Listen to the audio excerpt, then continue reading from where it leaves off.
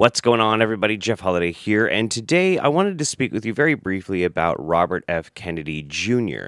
Now, I have spoken about Robert F. Kennedy Jr. before in the past. Specifically, I have a video in which I detail how his influence on the island nation of Samoa led to a drop in vaccination rates, which also led to the mass death of children from contracting measles. You can see that video in the link down below. But I've also been talking about Robert F. Kennedy Jr. for quite a while, and I have something that I think is very, very relevant to the current happenings.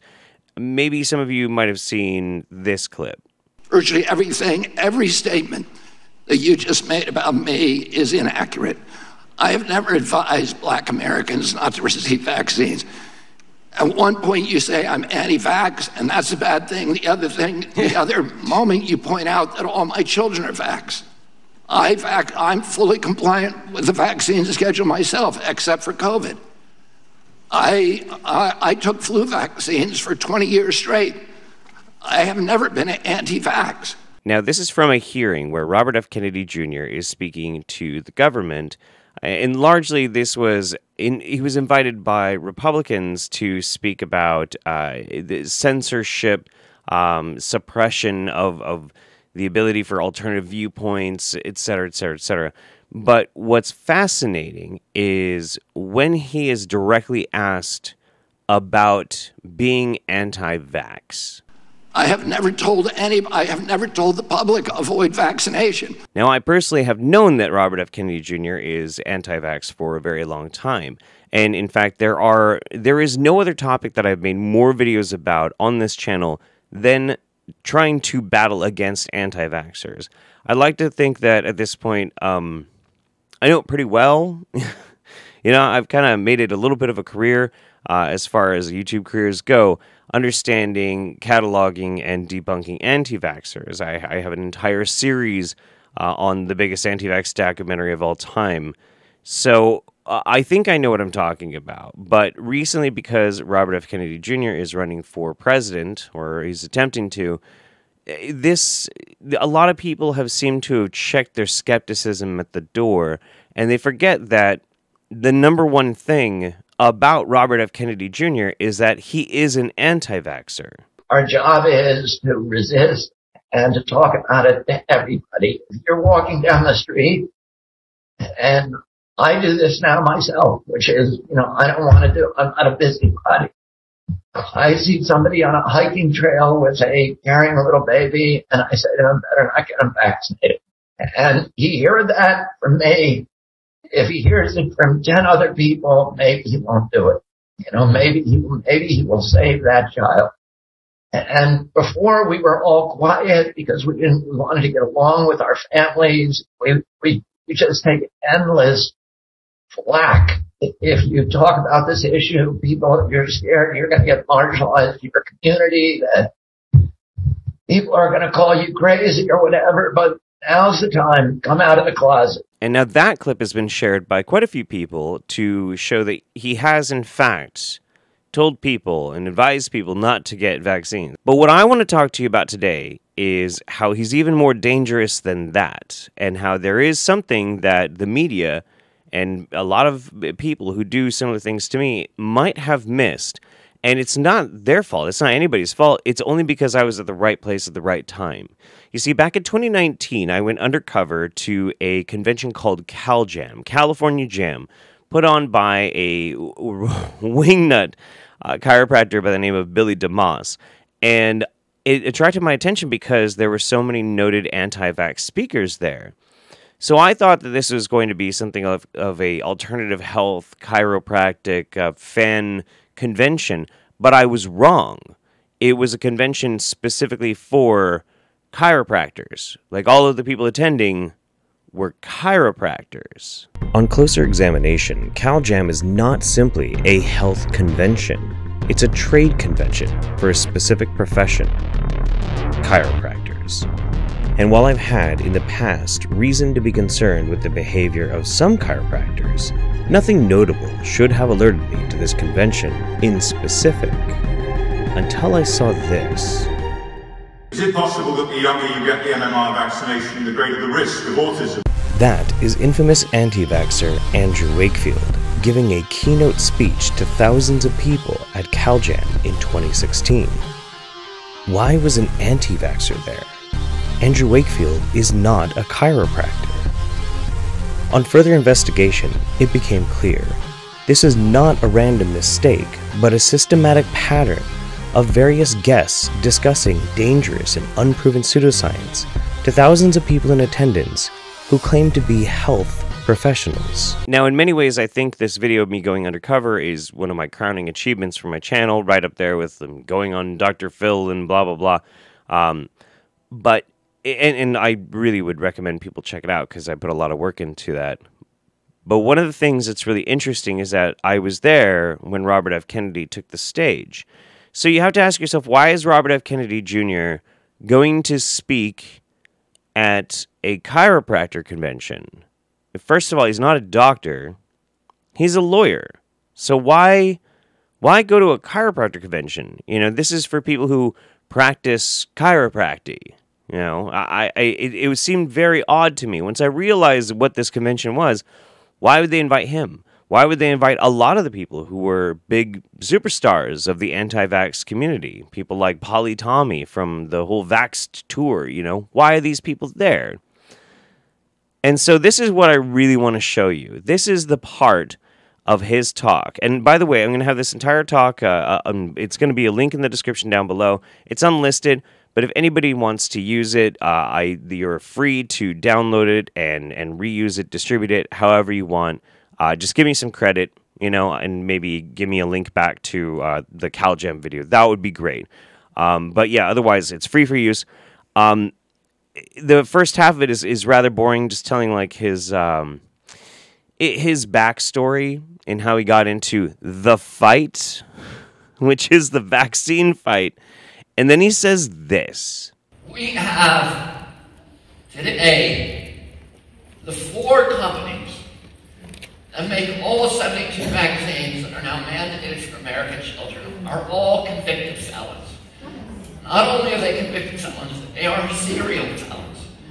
Committing felonies is part of their business plan. All right, so it's no smoking gun. All vaccine manufacturers are felons, but that does kind of lend some weight to him condemning vaccine producers, which would mean the producers of all the vaccines. But it gets worse. There's no liability, which is our biggest cost. There's no marketing because it's mandated. No advertising cost. And there's no testing. You don't have to safety test vaccines. What he means by no testing is that they don't do double-blind placebo tests. And we know why we don't do that. And that's because it would be wildly unethical to intentionally put children at risk of lethal diseases when they think that they might be protected. It's not hard to understand why there's a huge problem with that, but for some reason anti-vaxxers don't care because this is a convenient excuse. But really, this is where it really goes off the rails, and this is the point you really have to pay attention. Well, not a single one of the 72 vaccines now mandated for our children has ever been tested against a placebo. Nobody knows what the risks are. Nobody can tell you this product averts more harms and deaths than it causes about any vaccine. Keep in mind, when he says that, he's not saying the COVID vaccine because the COVID vaccine did not exist yet. This is 2019, and he doesn't say which vaccine because he means all of them, but keep listening. If you read their clinical trials data, it's very clear that for virtually all of them, they are causing more problems than they're averting. Well, now that's interesting. Every single vaccine is causing more problems than they're helping. Interesting. That's very interesting. Now, that's not necessarily saying, you know, that he's advising people directly not to take vaccines. No, that's not exactly what he's saying. He is saying all vaccines are bad, and all vaccines are flawed, and they don't work right. But we need the context, and he's going to give it to us. And in '89, all these vaccines, or many of these vaccines suddenly hit this schedule. That year, we get a chronic disease epidemic in our country that we are all living with today. And you people see every day of your lives. You see the fallout from that. You see these children. And this is probably the most nefarious part of it. And this is where the context really matters. Who he's speaking to is an auditorium of around 3,000 people. And every single one of them, except for me, in that audience, was a chiropractor. These are not regular, average, everyday citizens. No, these are people who have gotten a chiropractor degree and are now trusted by their patients to give them health advice. Because if you know anything about chiropractors, very commonly people will go to the chiropractor for all sorts of stuff because they don't trust doctors, which I get. That's fair. Don't trust Big Pharma, don't trust doctors. I understand that people have that hesitation. I get that. Trust me, there are lots of reasons to not like Big Pharma. I'm not a big fan either.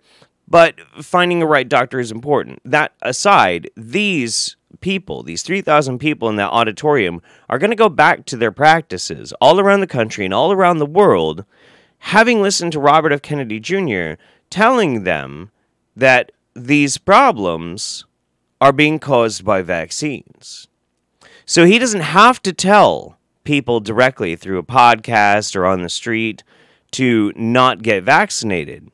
It's much more insidious than that. He's getting doctors to do it. And really, to hammer it home, listen to this. And it's all these other epidemics, the autoimmune diseases like diabetes and rheumatoid arthritis and demyelinating diseases, the food allergies, peanut allergies, eczema, asthma, all of the allergic diseases, anaphylaxis, and of course the neurodevelopmental disease, ADD, ADHD, speech language delay, tics, Tourette syndrome, narcolepsy, ASD, autism. They all began appearing. They all became epidemic in 1989. Keep in mind, this was stated after this. And in 89, all of these vaccines, or many of these vaccines suddenly hit this schedule.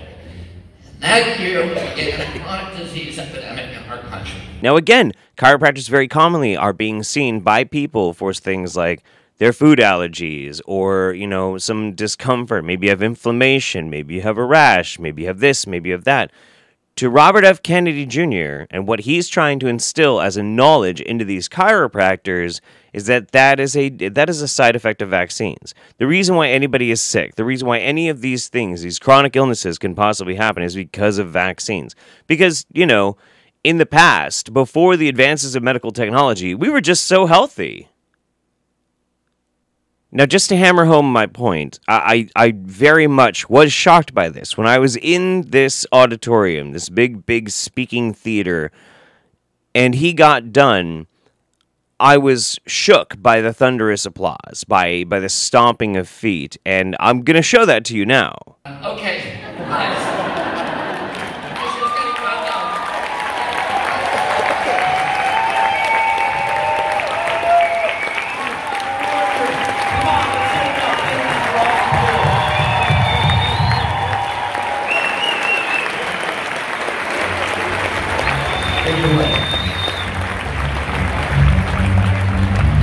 So again, one last time, these are people that the other people in their lives that go and pay them money believe are doctors, and they know what they're talking about, and that they can trust them for medical advice. And they go to them for all sorts of different stuff. And they're here at a convention, having paid a very large amount of money to go to listen to noted anti-vaxxers, including Robert F. Kennedy Jr., who explicitly is stating that these problems are all caused by vaccines. Not which vaccine, all vaccines, all of them. So chalk that up as another one for really putting on the record, the official record of Robert F. Kennedy Jr. The man should never be anywhere near a position of authority, in my opinion.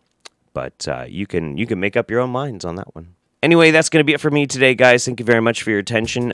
Sorry there hasn't been a lot of content on this channel aside from the roundups. I am working my summer job as a motorcycle tour guide, being a badass biker, going across country, good times. things will probably calm down in about mid-September or so. But thank you very much for your attention. I appreciate you guys so much. I'll see you guys on the roundup, and have a great day. From my family to yours. Bye-bye.